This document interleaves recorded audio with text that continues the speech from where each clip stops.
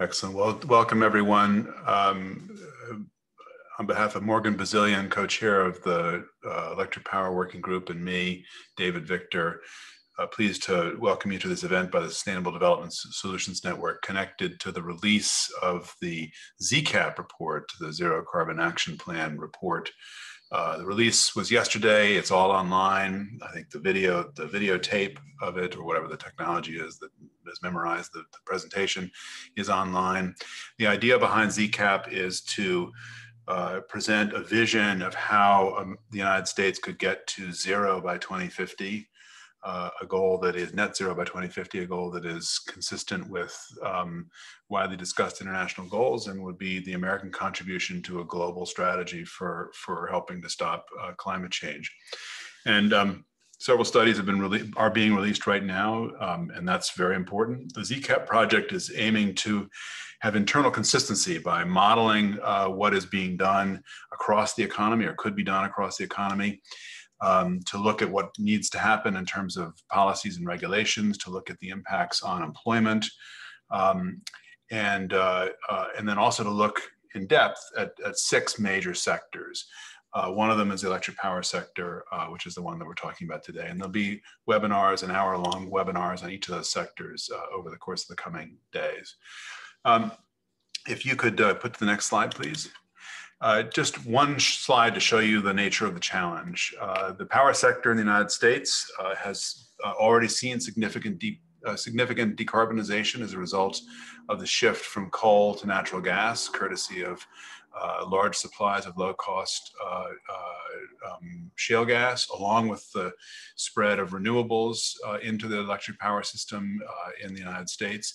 And so we've seen, if you like, a kind of shallow decarbonization, a reduction in the carbon intensity, the CO2 per kilowatt hour generated, as shown here on this chart in the orange historically, of about 20%. What's needed for deep decarbonization, so getting to zero, is that and then some, accelerating what we've seen historically, and then eventually getting to essentially zero. And that's what we're going to be talking about today. Before we go through each of the major elements of the vision that we've laid out here, which is designed to complement the modeling work, but really give a lot of granularity as to which technologies, what are the uncertainties, what are the kinds of policies that could matter. I want to hand the floor over to my co-convener, Morgan Bazilian, who's going to say a few introductory remarks, and then we're going to go off and first talk about the decarbonization of supply. Morgan? David, thanks very much. And I'd just like to thank the UN SDSN team for a job really well done pulling this all together, and congratulate them on the wider report that came out. As David said, we're going to focus today's hour on the power sector, and we have some terrific people speaking about 4 different sections. So we're going to have a closer look at the decarbonization of supply, then look at demand for electricity, followed by evolution and grid typology, and then finally, before Q&A session, we'll have a session on policy and markets. So in order to move quickly through this agenda, I'd like to introduce Jacqueline Dowling, and she is going to discuss the decarbonization of supply. And Jackie, the floor is yours. Thanks very much. So I'm Jackie Dowling. I'm a PhD student at Caltech, and this section of the document was had contributions from Jeff Logan and Brian Taroja. And we'll be talking about decarbonization of supply. So several states have mandated 100% carbon-free electricity systems by mid-century already.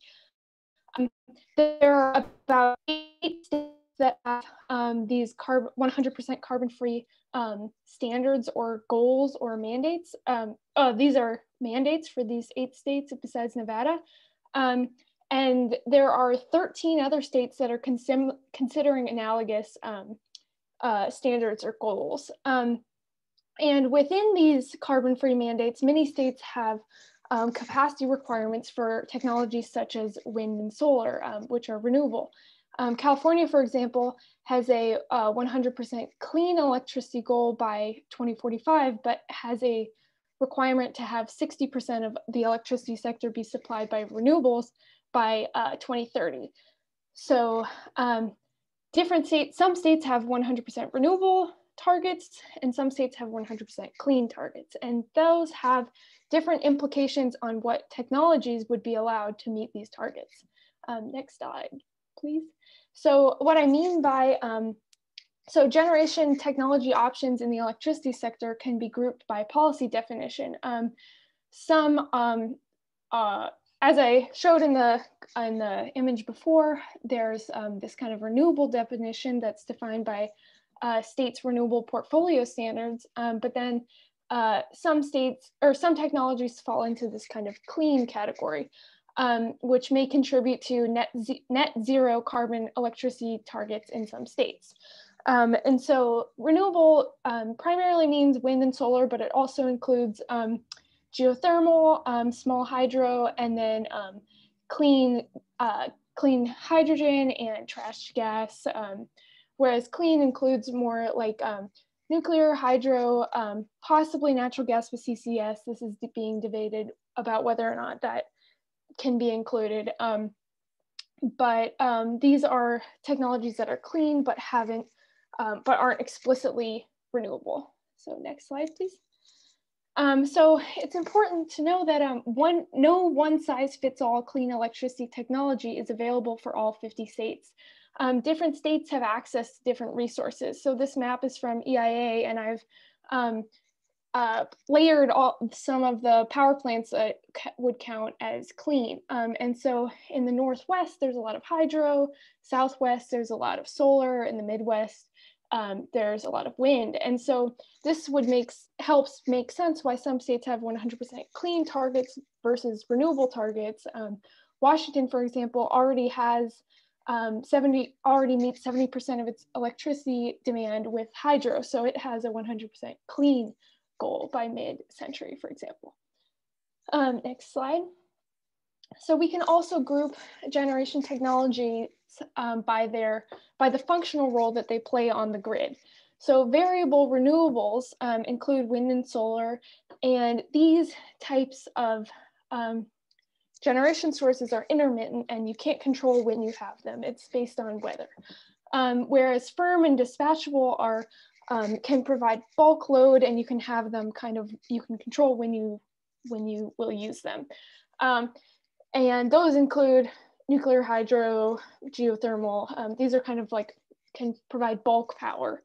And then the third category is capture or carbon capture, and that includes carbon capture, utilization, and storage, bioenergy, carbon capture and storage, where you're using carbon for fuel, but also sequestering it. So next slide. So then in this section, we've basically categorized we've taken these three functional roles: variable, renewable energy, dispatchable, and capture, and given them basically technology readiness levels, or how they compare, and shown how they compare in cost. So variable renewable energy is currently low cost and are projected to be even lower in 2050. They have fixed costs, but they have very low or no variable costs. There's no fuel costs with wind and solar.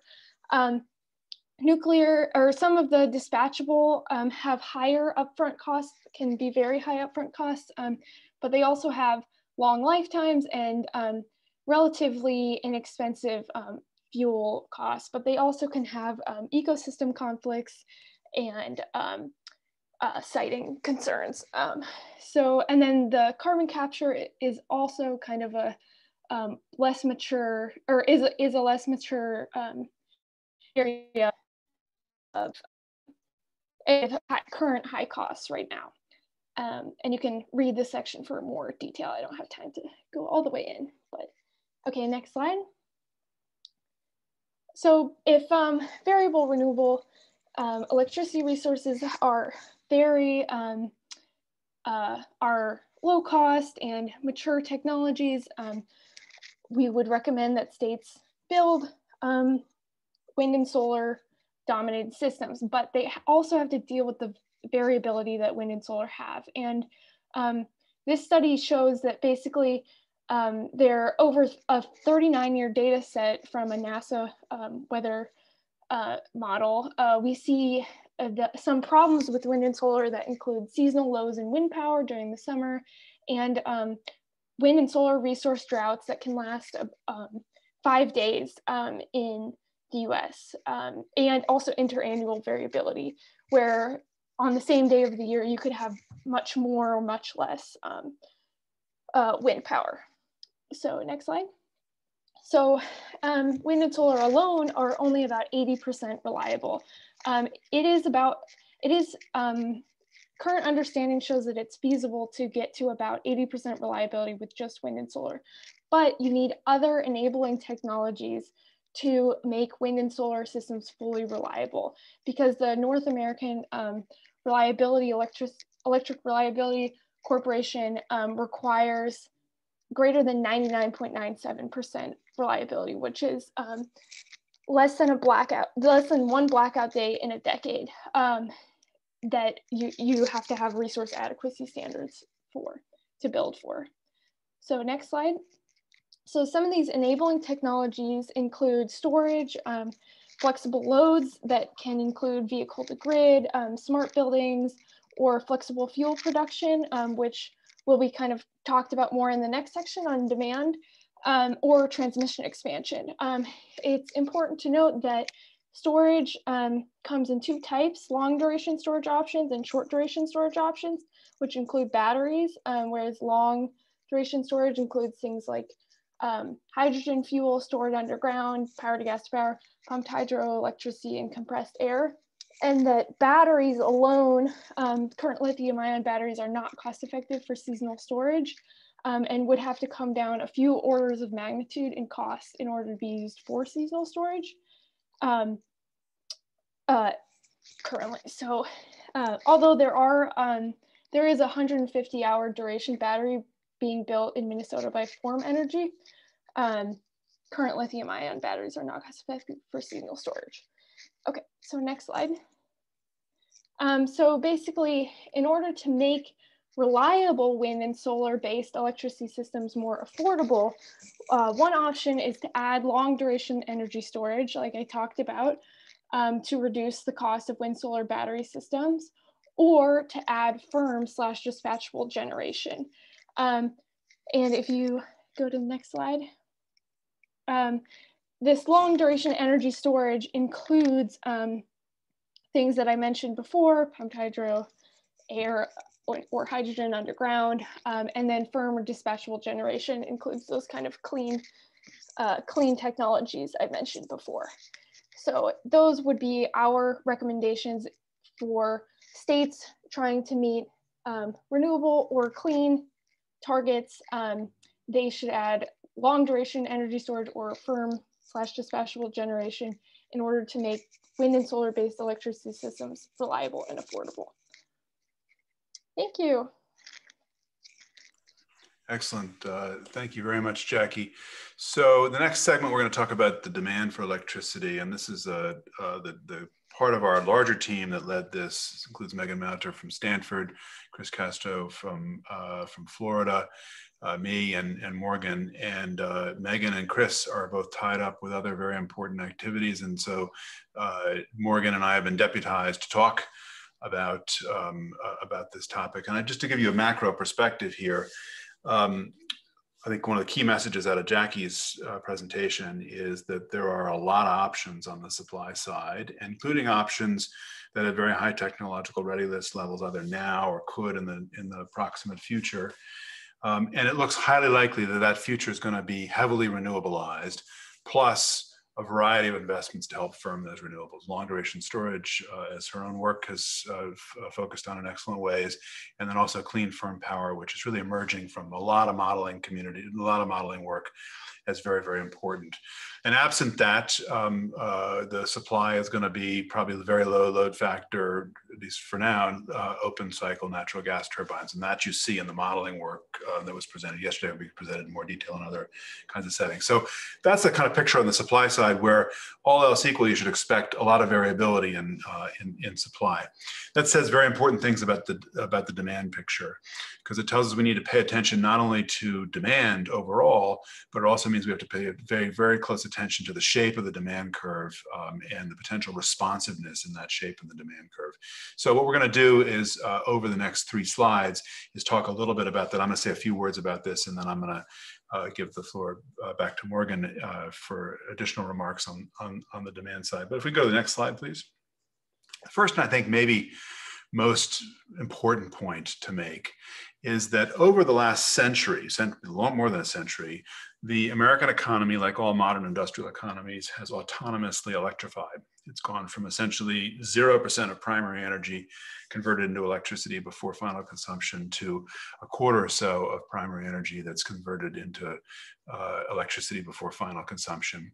And then that's flattened a bit recently, but one of the clear implications of deep decarbonization is that there's going to be additional electrification. More loads are going to be electrified. That'll be conspicuous in buildings, including with the role of very important roles for heat pumps and a variety of other technologies. It'll be true in light-duty transportation. That's already evident, particularly evident here in California, where we're going to go to essentially 100%. All new vehicle sales soon will be all electric, and an infrastructure to support that. That's going to generate additional demand for primary energy consumed via electricity as the energy carrier. That may be the route for heavier transportation for freight and so on. Probably not the route for aircraft in the immediate future, but there might be other energy carriers like hydrogen for aircraft, hydrogen for some industrial processes, and also potentially a lot of industrial processes, including perhaps things like steel production that go to electricity as well. So key point here on this slide is over time, the economy has autonomously electrified, and we may well see a doubling or tripling of that electrification with the same pace of deep decarbonization across the economy overall. Next slide, please. One of the things we spent some time on in the report is looking at the question of which demands could be variable and could be shifted around in bulk or in response to market conditions. It's very hard to see how you go to an even more pervasive electrification and a more variable supply on the variable electric supply without also having more responsiveness on the demand side. And a lot of questions, human behavioral questions about how responsive are people going to be to price incentives and so on, especially as you move outside the commercial sector where you've got large loads run by professionals, very attentive to market conditions, to people at home who are busy doing other things like raising the kids and not paying attention, at least on a second-by-second basis, to the larger market conditions of the grid. But there's been all kinds of innovation to aggregate loads, to make it possible for loads to be much more responsive and so on. And one of the great promises as we electrify the vehicle fleet is going to be to shifting loads at different times of the day. So this happens to be an illustration from the system we have here at UC San Diego. We run, I believe, by charge points measurements, the largest charging network by volume, open network in the United States. And this is an image taken just before the pandemic set in, showing a typical week. So each colored line is a different day of the week. The blue and yellow lines in the bottom are weekend days, and the other lines are during the day. And what you see in our load profile is that people show up at work, they plug in at about 7:30 or 8 o'clock in the morning, and they charge for 2 to 4 hours, and then it tapers off very quickly. And that's in part because of our parking rules, which don't let you stay in a spot more than 4 hours, and mainly because of convenience, because people show up at the office in the morning, they plug in, and they want to go do what they do during the day. This is a problem for our grid as we become more dependent on solar, where the peak is later in the day. And so we're now actively looking at a lot of measures to create incentives to have people shift their charging later in the day and so on. This is one example of a whole class of things that will be necessary as we make demand more responsive to a grid supply system that is itself also more variable. Next slide, please. This is a summary of work done comparing energy efficiency measured in the broadest sense, energy intensity of whole economies. What we've seen historically since the 1980s through 2010, which is a relatively modest kind of 1% per year improvement in primary energy intensity, and acceleration since the year 2010, which is pretty interesting, and a lot of debate as to why that is. High energy prices in some parts of the world played a role. A lot of active investment by governments, including directly as a result of the stimulus packages in the last economic crisis, where depending on how you measure, 10 to 15% of those stimulus packages, including here in the United States, where our stimulus packages, economic stimulus packages right now have essentially no spending around clean energy, but they might come January or February.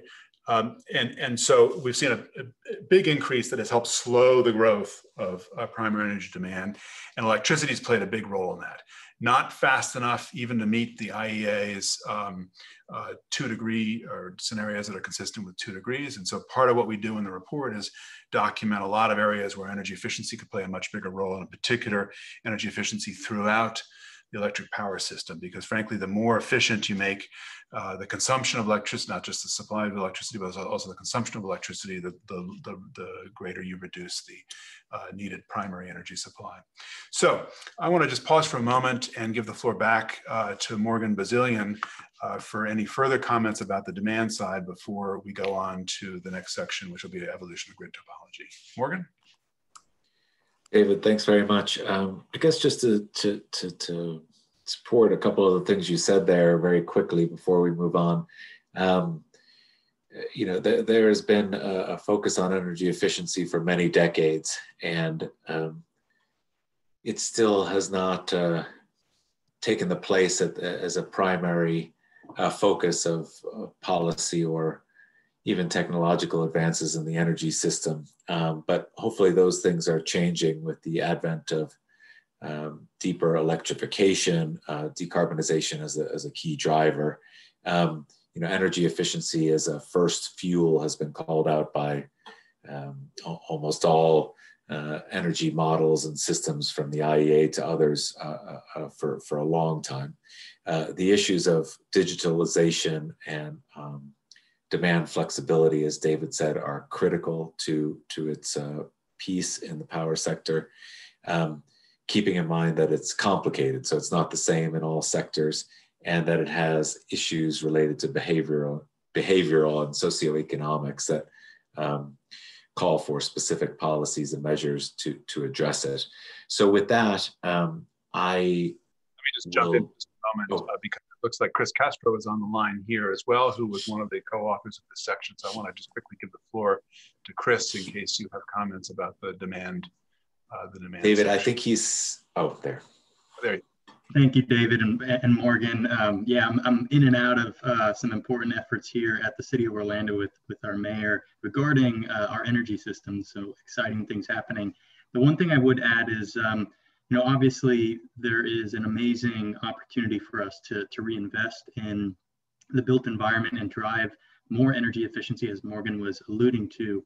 You know, we have a pretty inefficient system across the board, you know, from not just generation, but the transmission, distribution, all the way down to the site. And when you start to look at the amount of jobs that we have in this field, I think a E2 report came out showing over 3.3 million jobs now in the clean energy space, many of those still in trying to figure out how to reduce the demand. So for the most part, you know, we see energy efficiency as a significant economic driver, and one that's going to be critical for us to ensure that we achieve the decarbonization strategies. Chris, thanks very much, and thanks for all your efforts on behalf of the report and the great work you're doing down in Florida. So I'd like to just keep moving on. We're on a tight schedule, and turn the floor over to my friends Emery Genser from MIT and Dan Kamen from Berkeley. The floor is yours on evolution in grid typology.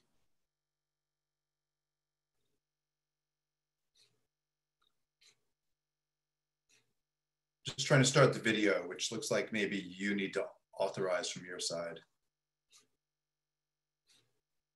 The host has stopped video. So until the host starts, let me just thank both Emre and also Payman as well. It's really a pleasure to work with this team. If you can again start the video there, that'd be great, but maybe not working. So let me just move to the next slide, please. If you can hear me, just okay. So so as you heard before, Dan, we can hear you loud and clear. And I don't know what's going on. Yeah, just the videos looks like it stopped, so that's fine. So just as you heard before, prices for renewables are falling dramatically. And when we think about the grid, there's really two very exciting dramatic areas. One is this graph just illustrates this systemic change with the coal sector plunging and the renewables rising, and obviously what takes place in gas is something we'll talk about in a little bit as we go forward. But in terms of thinking about enabling large-scale clean energy, both for stationary power and for the vehicle issues we mentioned before, it does suggest two very important structural changes are both needed and also opportunities. And so in the next slide, let me just highlight as we think about new projects that will go in anywhere in the country. And this is essentially the geographic version of what you saw before. So if we think about projects with their overnight cost, with no cost of carbon at all, just looking at a map across the country, if you just advance the slide, you'll see the color coding that highlights the rust-colored areas are where natural gas is today the cheapest form of energy. There's a small pocket where nuclear is the least cost. This is the University of Texas calculator you can all utilize. They actually do some sort of interesting work on how they think about the waste management costs. But really want to draw your attention to the large swaths of green, where wind power is the least cost, the middle of the country, Appalachia and New York State, and then the mauve or purple, where solar is the least cost, both in the Southwest and some other areas. And of course, this is the world, this is the national map. It varies state by state. We, of course, do have carbon prices in the New England, the Reggie region, as well in California. And if we advance to that next slide, where we hit the California price, if that was applied nationwide, you can see that really the big change is that solar has advanced dramatically to kind of be co-equal with wind along the lines that Jackie said, and gas is being relegated more and more to smaller and smaller parts of the country. And I say this and highlight it as we think about the demands for the grid, not so much to make an argument for carbon pricing. In fact, if you just advance the next slide, I'm explicitly not making an argument for carbon pricing. I'm really illustrating that many regional policies already have constraints on local air pollution, particulates, water pollution. And so in many ways, a carbon price is a proxy for a variety of other issues.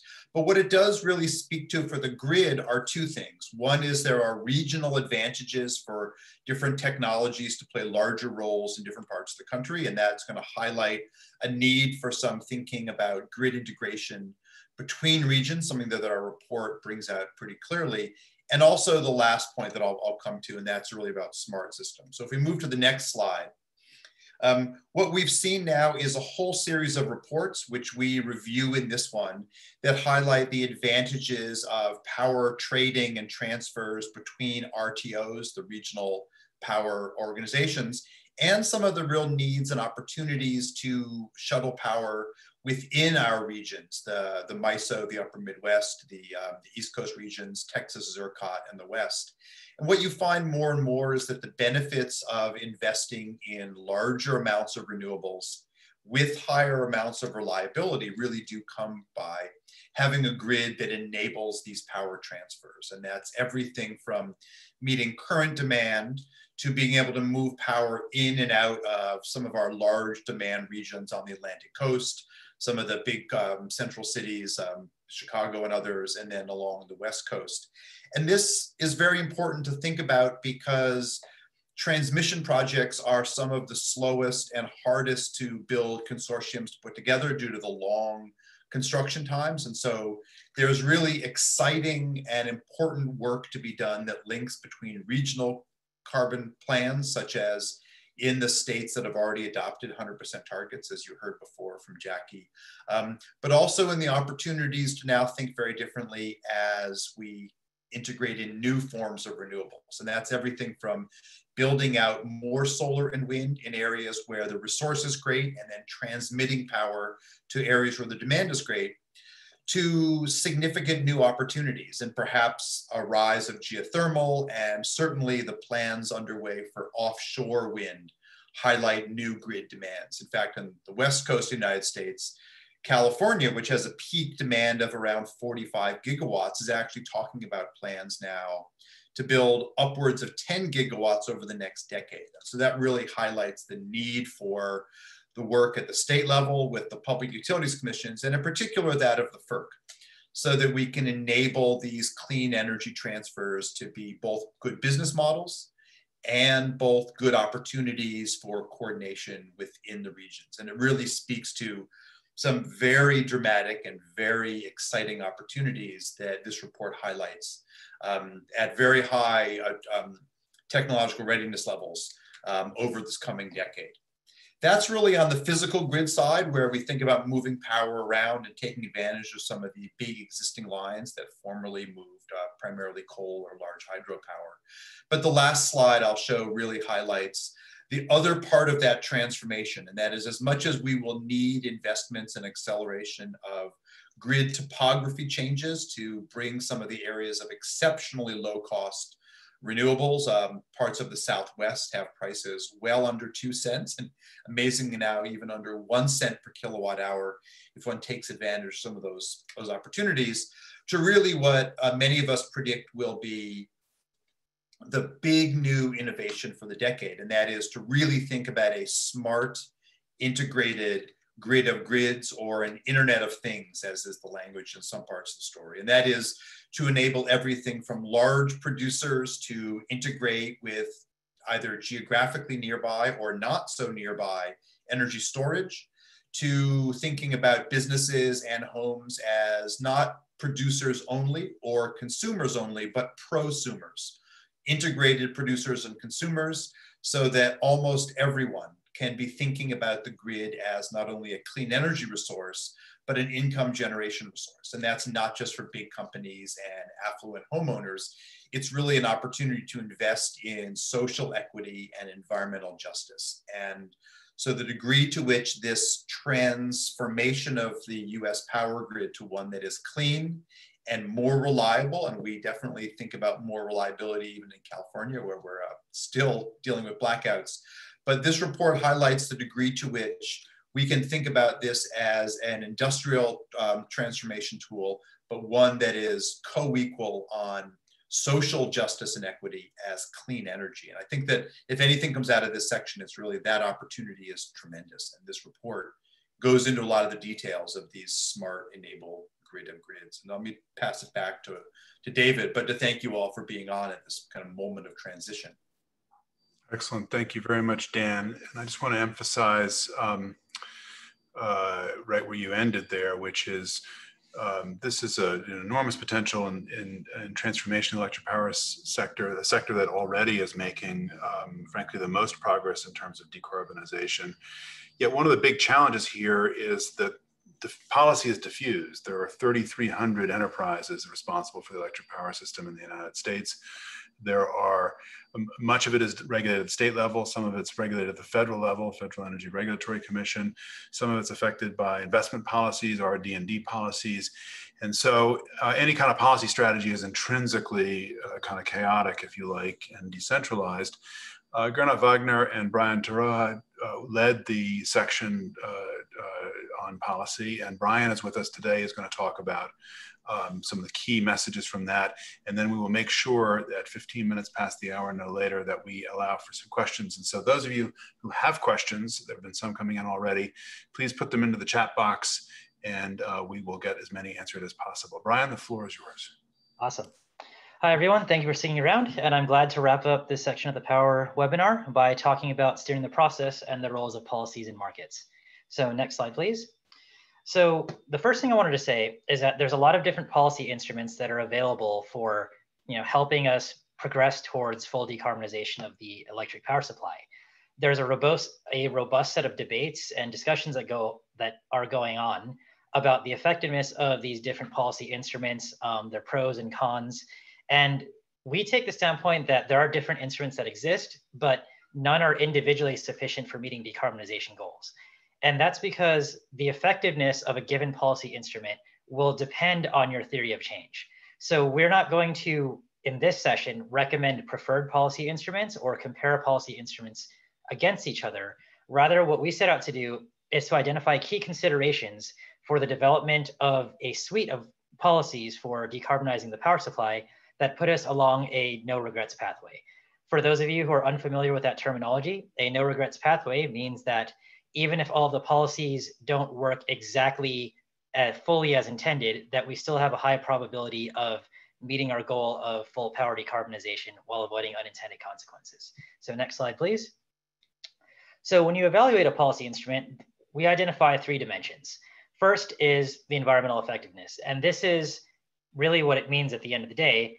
How much does a given policy instrument, when implemented, progress us in absolute terms towards full decarbonization of the power supply, right? This is decarbonization, so that's naturally very important. However, there's the second dimension of economic efficiency, where instead of looking at absolute effectiveness, economic efficiency focuses on cost effectiveness. So what's the amount of progress, however you define that, toward full decarbonization that you get per unit of economic investment that you spend on this policy, for so on. Then the third dimension is political efficacy, because in order to make these policies have their intended effect, they have to gain popular and political support among the constituents and the bodies that will be voting on and implementing them, right? So any policy instrument, whether it's a carbon tax or a mandate or so on and so forth, involves trade-offs among these dimensions. And it's important to note that where a given policy instrument falls with respect to these dimensions can change and will change over time. So next slide, please. So 3 categories of policy instruments that we identified. First is direct regulation, and you see these in the forms of mandates and standards. So a good example is the renewable portfolio standards that have been implemented in different parts of the state, or a clean energy standard, which is something that people are discussing.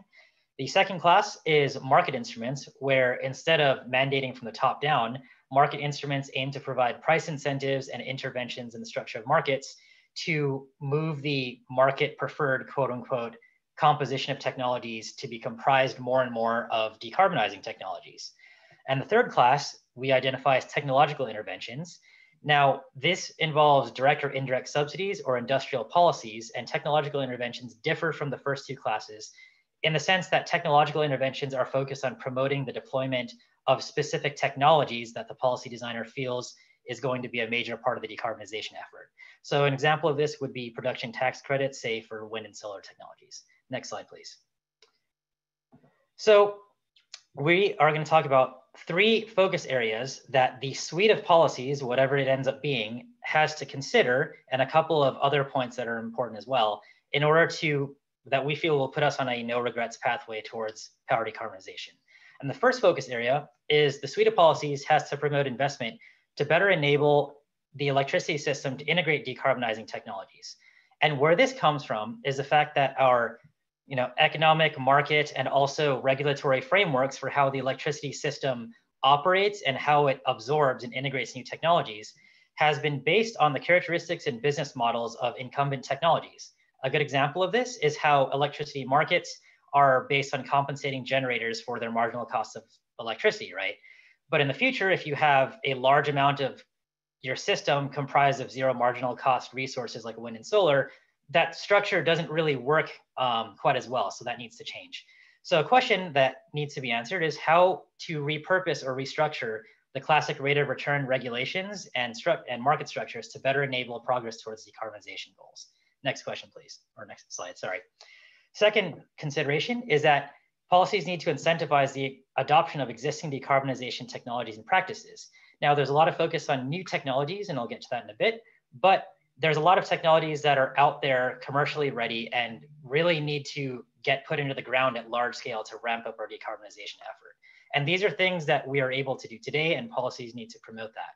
So examples could be emissions pricing to affect dispatch, or subsidies for technologies that are commercially available or shovel ready, so to speak. Next slide, please.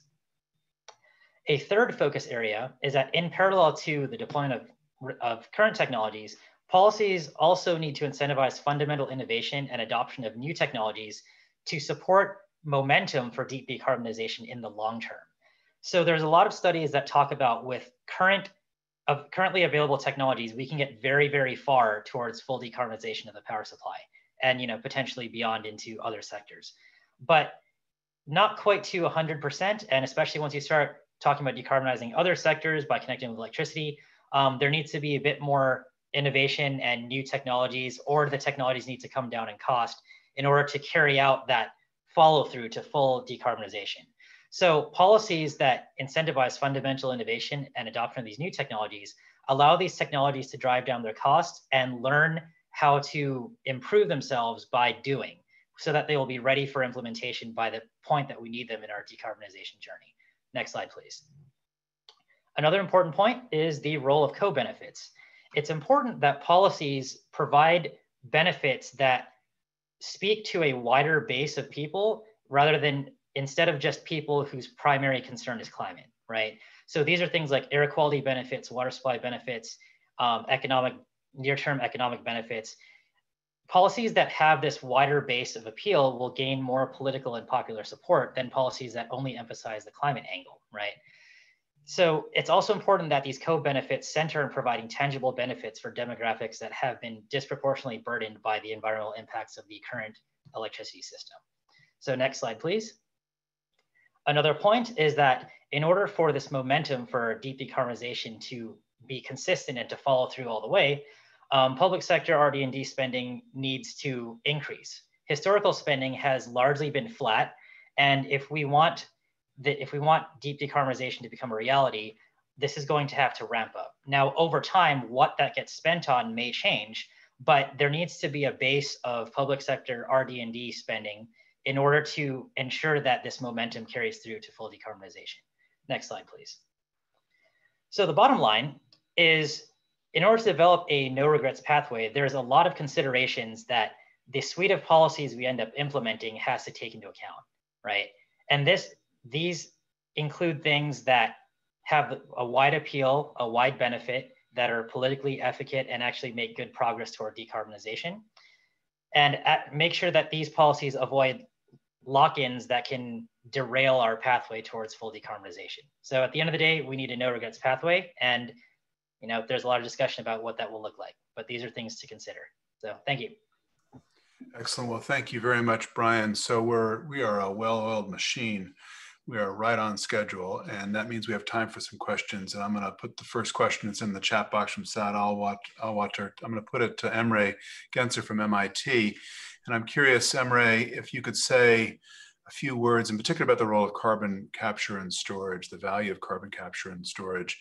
It seems like we've been talking a lot about that for a long time. When you look in the real world, not a lot of projects. The role for this in natural gas in particular could be very high, and yet we see, not a lot of projects. So how should we think about the role of CCS, the pivotal nature or not of CCS, as we try to integrate more renewables on the grid and decarbonize the grid overall? And all of our panelists, by the way, can turn on their video so that we have a full splendor of Hollywood squares here. Emre, the floor is yours. Yeah, absolutely. I think this is a great question. And so I think we should think about carbon capture more than for just power sector. So carbon capture is really an important instrument for decarbonizing the hard to electrify sectors like industry and other applications. But even for power plants, we shouldn't only think about America and US for the power system. So for developing countries where there is a huge new fleet of coal power plants as well as natural gas power plants, the only way to decarbonize power system will be carbon capture for the next decade or so. And even in the US, carbon capture can help continue using the existing assets and prevent some early retirement. So I really believe that there's a place for carbon capture, and we shouldn't ignore when we are moving towards a decarbonized energy system. Excellent, thank you very much. So, and by the way, while I ask the next question, we're going to do some shameless promotion. We're going to put up a slide for the next webinars that follow ours, just so you can have a sense of what the landscape is. And they're all, it's very American, a lot of flags. The next one is on transportation tomorrow. But a question in the chat box here from David Lee. David, very nice to see you, and see you at least electronically. And I want to put this question maybe to Jackie. It seems to me that there's, if I kind of interpret David's question here, he's asking us questions about the relationship between zero carbon power, clean, firm power, and storage. And I'm curious, Jackie, as to how we should think about the relative value of the two, because you emphasized in your remarks the value of storage. Seems to me that other literature is particularly underscoring the value of clean, firm power and saying, you know, kind of storage really can't do it all because you have these multi-day periods when we have renewables droughts. How should we think about that question? And then if other panelists want to comment on this, because it's a very important topic, just raise your hand figuratively or electronically, and I'll bring in a little conversation on this topic before we go to the next question. But first, I want to give the floor to you, Jackie. Yeah, so I think, again, just recapping that there's really two kinds of storage functional roles, the short duration storage and long duration storage, and that it's the short duration storage that can't meet these large gaps, but that long duration storage can. But the firm or clean generators, such as hydro, nuclear, those have been shown to, in literature, to decrease the costs of clean electricity systems, but a lot of them have various other constraints, such as like high costs or ecosystem problems, like with hydro, or things like nuclear, where there's a lot of time and money going into building them. And so I think it kind of depends on what the state's goal is, I guess. If they're going for 100% renewable, they could supplement wind and solar electricity systems with long duration storage, and that would reduce costs. But if they're going for 100% clean, then they should supplement with hydro or nuclear or geothermal as they have access to those resources. But both long duration storage and these firm generators have certain geographic requirements. And so it's going to be different for different states. And so the states should really look at what they have access to in their area, and then make decisions about what they'll use to supplement the wind and solar. So basically, you need something to supplement wind and solar electricity systems, and it's going to be different for different states what they will use to supplement wind and solar, but just batteries is not enough to make it affordable. So you need something else too. Thank you very much. And I've been working with a local organization here on a big pumped hydro project. And it's interesting because the value proposition is very clear, and yet just putting the deal together and getting the regulatory support and so on, that stuff is very, very hard to do indeed. So I'm going to go in just a moment to Morgan and ask him to help us get very practical about what we do over the next 1, 2, 3 years to put ZCAP into practice. But I just want to underscore something that Brian said in his remarks, which is that in effect what we're talking about across the economy, but especially in the electric power sector, is to moving to an even more capital intensive, this is one of the most capital intensive sectors of the economy, even more capital intensive, away from operating costs. And in that world, getting the policy environment right and stable is unbelievably important, because it affects the cost of capital and the risks associated with that. And I think we're going to see when we turn to the kind of brass tacks of policy, we're going to see a big emphasis on that. We're also going to see a big emphasis on RD&D. Depending on which estimates you look at, we might be underfunding by a factor of 3, maybe more than a factor of 3, RD&D. And so I think you're going to see, with the new stimulus package, there's a lot of emphasis on energy, an awful lot of attention, as there was in 2009, to RD&D issues. I want to put the question to you, Morgan. Maybe you could say a little bit about, okay, so everyone believes us. What do you do over the next 1, 2, 3 years to start to turn some of these ideas into reality? Thanks, David. I'll keep it very brief for a rather expansive question, but that in this chapter we focused on the power sector. It took roughly a technocratic view of it, which is very common in these kind of exercises, and looked at things like specific policies, regulations like clean energy standards, or mechanisms like supporting RD&D, moving to electrification and addressing the defragmentation in the power sector you described.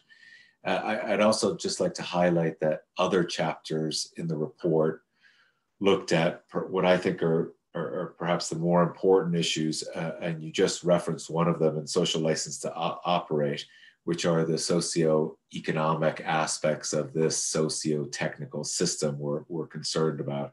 And so issues of equity and just transitions and social license to operate are going to be absolutely fundamental to making any positive change in the short term or the long term over this. And like I said, there is a chapter on focused on jobs in this report, and some others that touch on those subjects.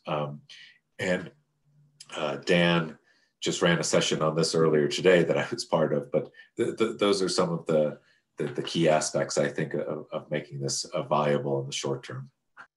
So I want to pick up on the jobs issue. I want to put a question to Dan about that, and then in a little bit I'm going to lay out a different question about collaboration between companies and governments and so on, and try and get Chris Castro in on that. But first, let me go to you, Dan.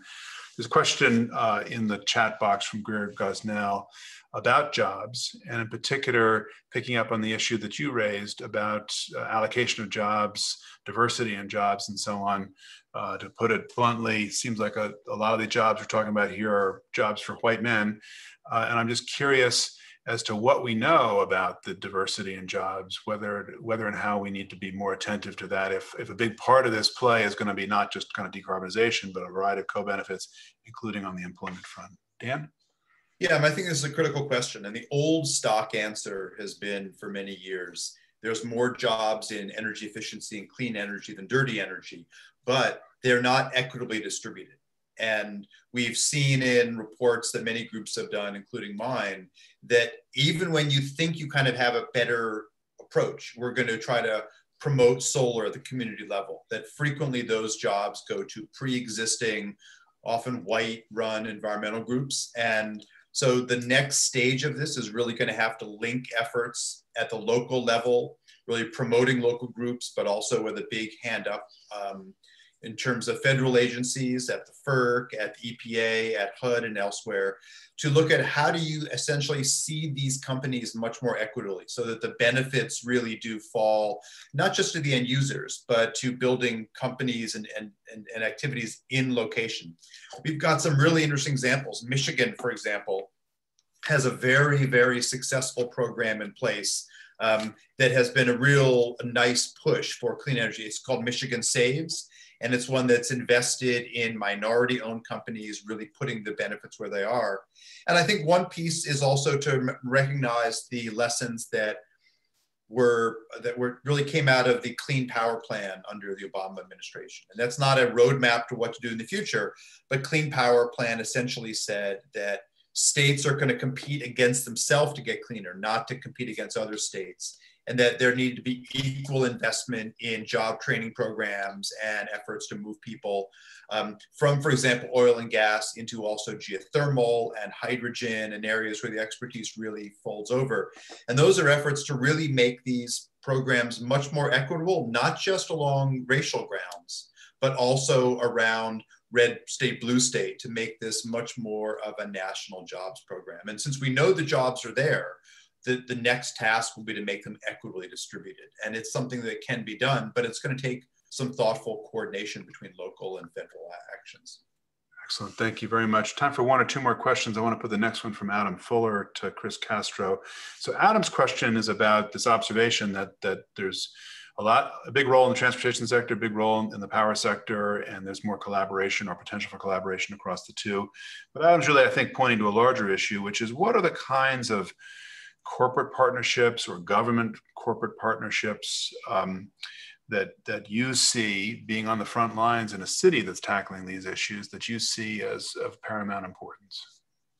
Well, first of all, I'll say that cities are going to be a major catalyst for implementation of this plan, right? We're seeing that with things like the Urban Sustainability Directors Network, C40 cities, and the like. And little by little, we're starting to create policies and various programs that are driving forward action in efficiency on the building side decarbonization and renewables, primarily rooftop solar in many of our cities, and now getting into storage, and then electric vehicles and electrification. In terms of partnerships, we have really built a network, at least in Orlando, on connecting with not only transit and our utility, but also the airports, academia, and the business community to begin driving forward kind of a culture of needing to address this in a meaningful way. And I think if we're not creating those pathways for partnerships, it's difficult. You know, just recently, a couple of weeks ago, our utility just came out with some news about our decarbonization plans, officially committing to net zero by 2050, with intermittent pathways of 50% by 2030 and 75 by 2040, and also early retiring 2 coal-fired power plants, probably at least 20 to 30 years before they could have been.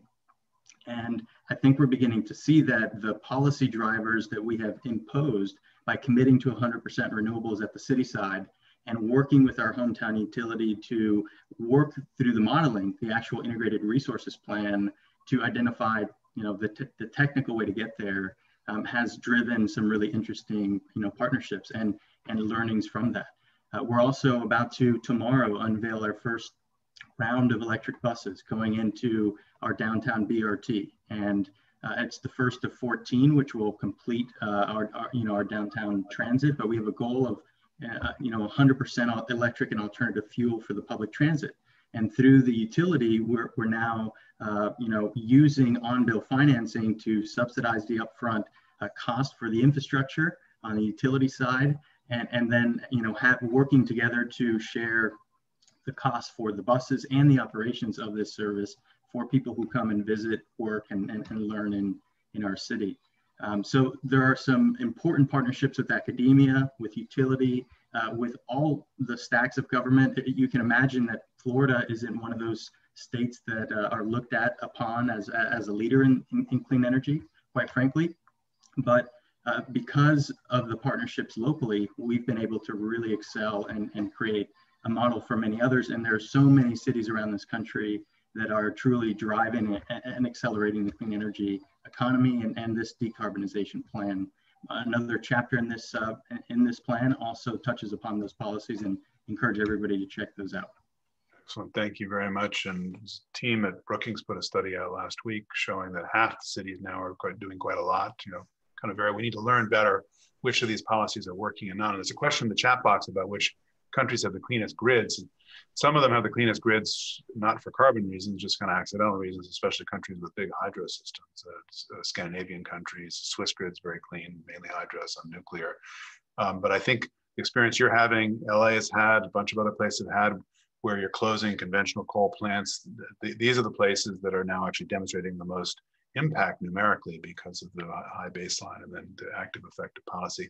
I want to give the floor to close here. We're out of time, but we still have a few questions. We answered many of them. We want to do a little shameless promotion on the way out, put that slide back up about our upcoming webinars. I want to give the floor to Morgan Bazilian to say a final couple words on behalf of our team. Morgan? David, thank you very much. So it's down to me just to thank everyone who joined us today. Thank all of the authors and co-authors in the report. Thank you, David, for your leadership. I'd also like to mention Cheyenne Maddox and Elena Creech, who have been tirelessly working to make sure this all comes together, as well as the leadership and vision of Jeff Sachs and Dan Esty and others at the board of this project.